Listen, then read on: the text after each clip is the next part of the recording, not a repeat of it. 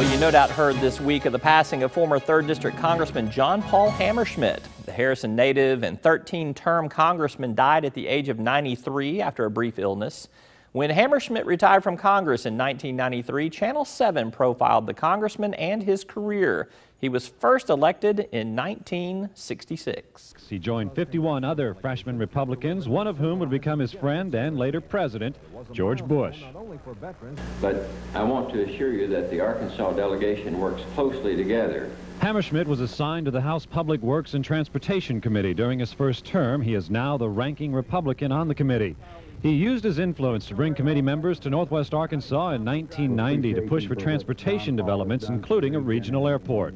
The idea of building a regional airport here in Northwest Arkansas, I know it isn't new, but it was brought to my attention some 2 years ago, again by Sam Walton.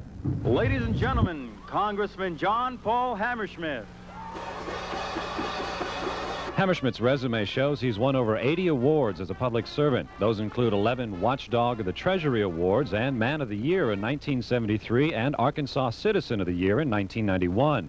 But despite the personal awards and achievements of nearly 26 years in office, Hammerschmidt says it was serving the people he enjoyed and will miss. He also said it's time for changes in Congress. It's grown too big. I love the institution, but I think that we need to take a good look at it.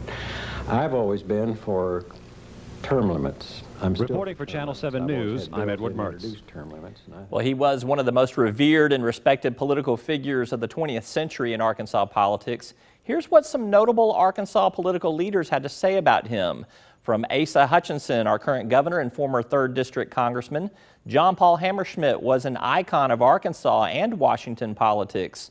For years, he was the lone Republican member of Arkansas's congressional delegation representing the 3rd Congressional District for 13 terms. As such, he balanced his conservative convictions with a unique ability to work across party lines and accomplish great things for the people of Arkansas. The state has lost a true statesman and a good man. From Senator John Bozeman, who also held the 3rd Congressional District seat, you would have been hard-pressed to find a kinder, gentler man than John Paul Hammerschmidt. As a mentor and friend, John Paul's wisdom and counsel has shaped my time in Washington more than anyone else. It was John Paul who taught me that after the election is over, there are no more Republicans, no more Democrats, only the people of Arkansas. I hope his legacy will prompt more officials to keep the human element of public service in mind.